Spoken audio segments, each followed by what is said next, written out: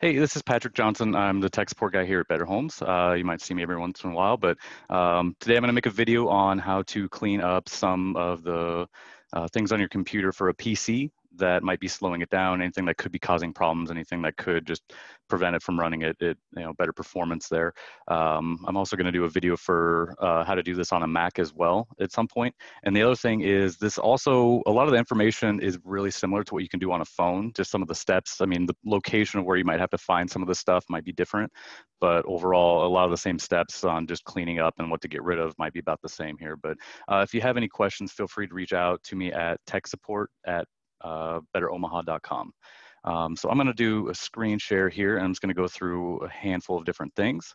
And one of the first things that I started off with right before this is I restarted my computer. So that way everything is kind of how it pulls up when you first bring it up. But if you're having any kind of issues, oftentimes just doing a restart will close out anything you don't need, a lot of extra programs that are running in the background, anything like that. But once you do a reboot, if it's still having issues or if you want to go through all these steps, that's fine.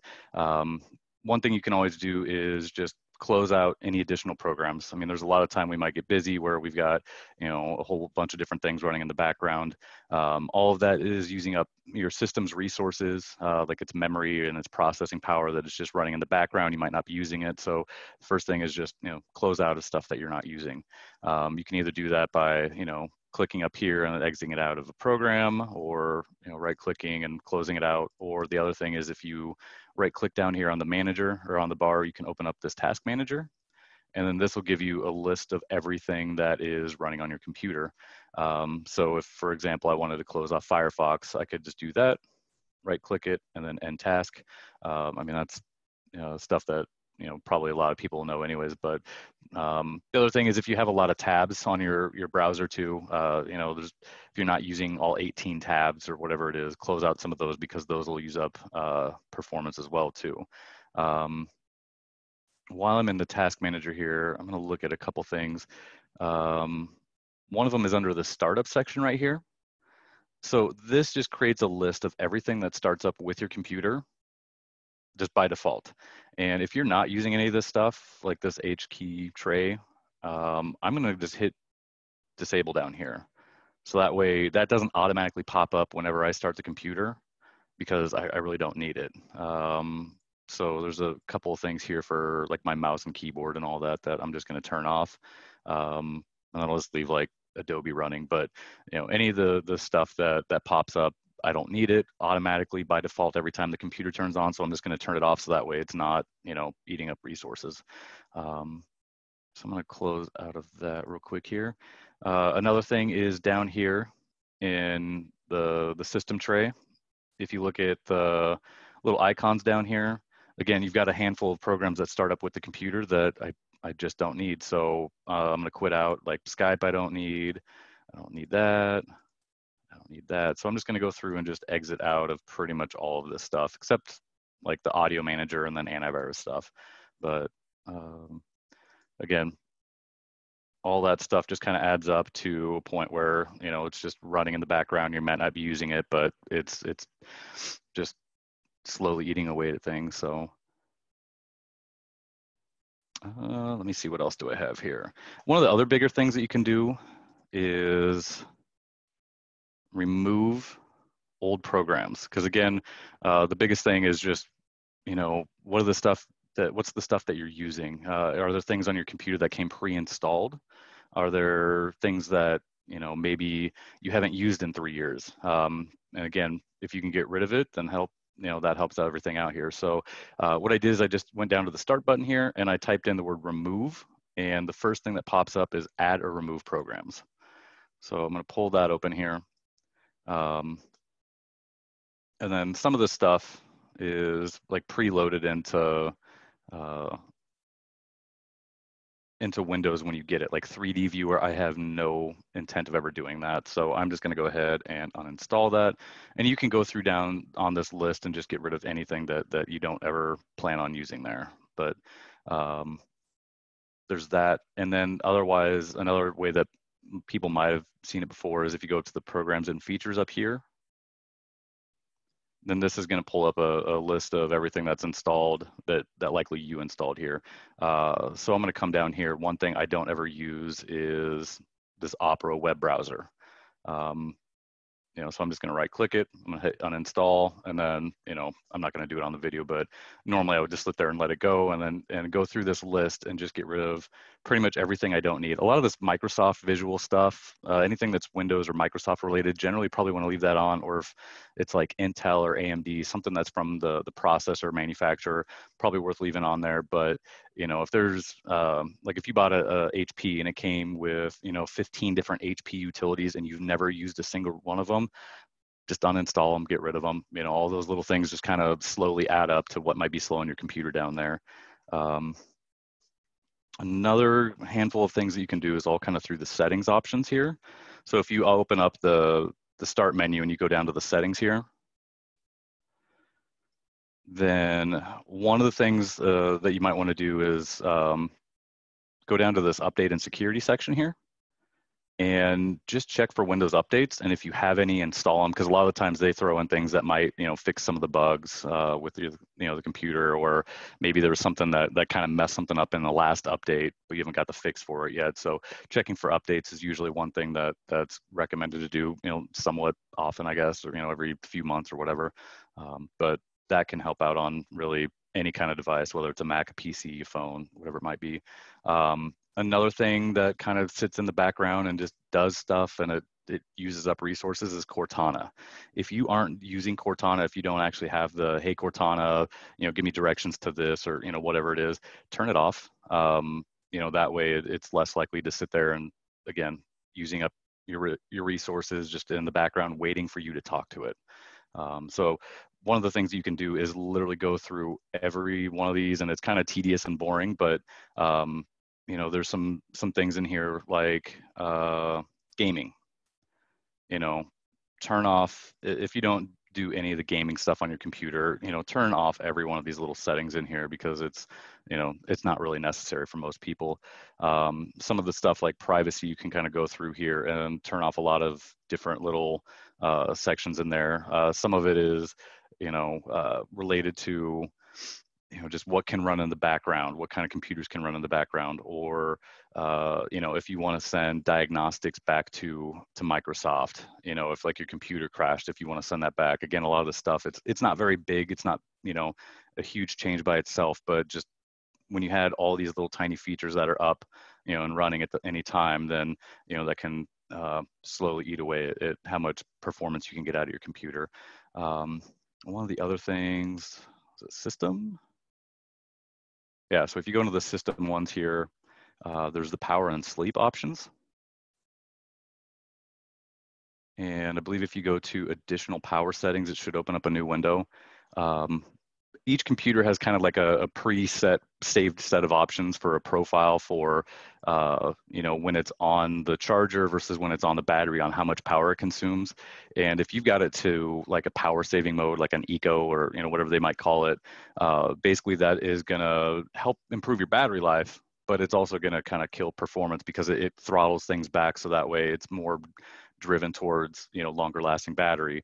But one of the things you can do is just go to like change advanced power settings.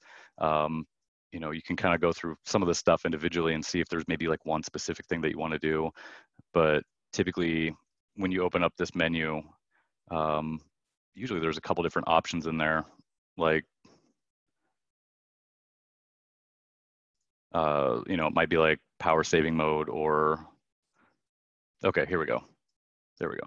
So when I opened up this power options, there's a create a power plan, and then you've got balanced, power saver, and high performance. So like on that, if if your computer's getting a little bit older and you don't really care about battery life because you use it, on the charger all the time, maybe put it on high performance, and then that way again it's more driven towards using your computer's full power instead of saving it for battery life. So then that way I've just got that new plan that's now for full power, but I'm going to switch mine back. Another thing that you can do is also update your antivirus and just run an antivirus scan. So that's going to depend a little bit if you've got like just the default Windows Defender, or if you've got anything like McAfee or any of the other antivirus out there. But check, update that, run a scan, because there could be something going on in the background that maybe you didn't install. That's a virus that maybe is eating up some of your resources or slowing things down. Kind of a couple things related to that as well too. A lot of programs will do like automated kind of checks and updates, like your antivirus. Go into the settings and check and see kind of what time it does that at. Because if you have it set to run like every day at noon, but obviously you're still working, you need it, then all of a sudden that comes in the background, that kicks in, and that starts doing a lot of things behind the scenes that could be eating up some of your power. Same thing with like cloud updates. If you've got anything that syncs up and it uploads, any kind of pictures or files up to the cloud, maybe set on any of that kind of stuff to like midnight, or to when if it's got an option to when the computer sleeps, anything like that. Basically kind of set any kind of automated tasks like that to not be during the day when you're using it, but to like an off time where it's not going to bother you at all. Just kind of going through my list here as well.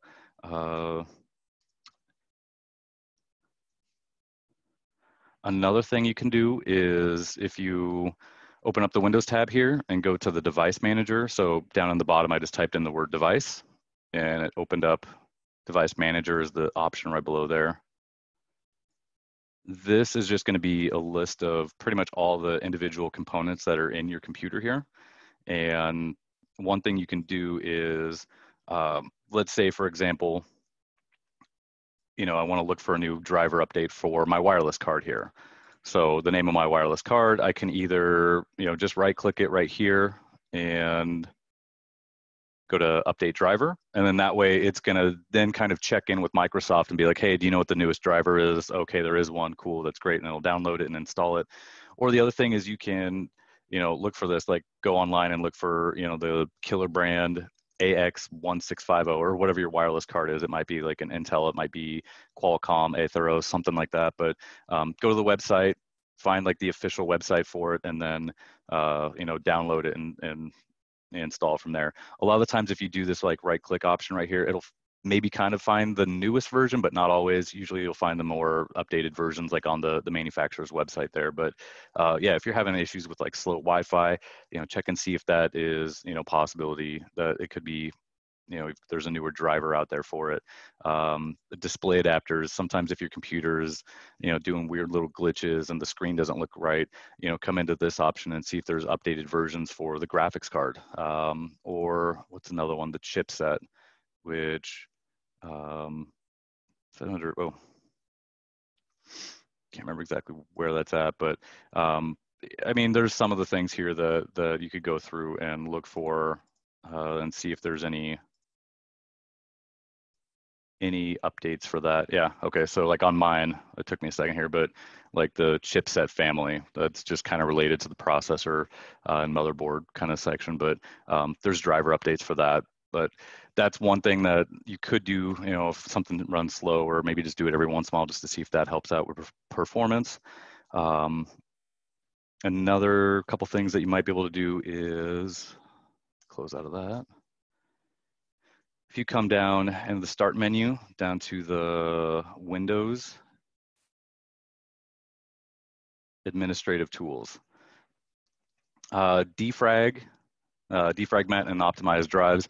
Basically, this goes through and it tries to clean up how everything is saved on your hard drive, so that way it's kind of more optimized there. A lot of computers will do that by default, but if you open that up, it should say like when was the last time that this was ran. So on mine, it was 8/29 on one of my drives, and then a few days ago on the other one. But you can tell it to optimize, and it'll sit there, and it takes a while, especially if it hasn't been done in a long time. But that just kind of cleans up how the hard drive is kind of configured and everything's laid out.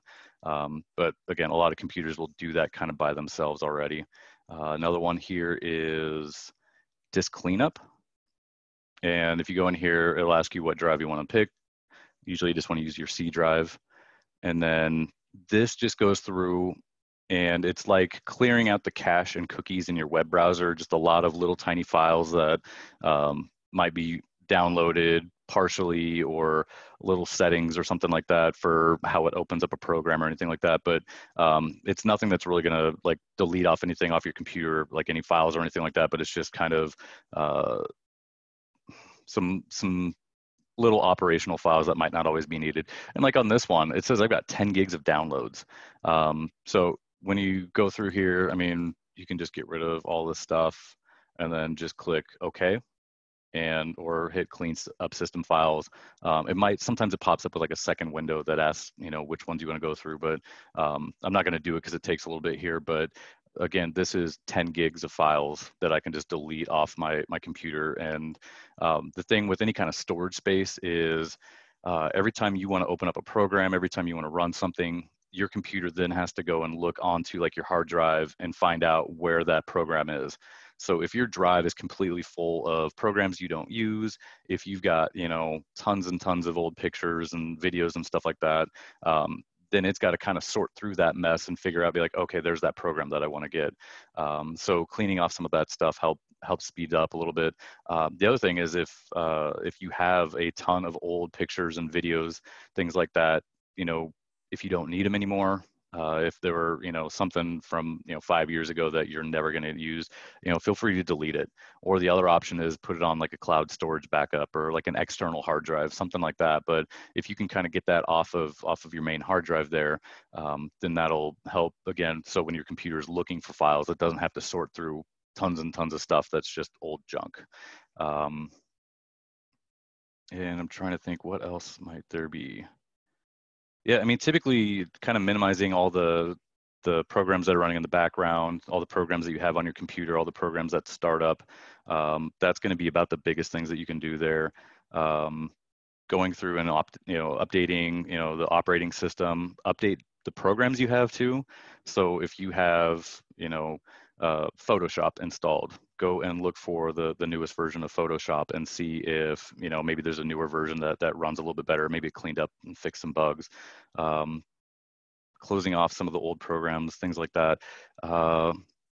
One other thing is if your computer is, well, let me backtrack. I pulled up, right-clicked and opened up the task manager again here, and it's got this little performance section.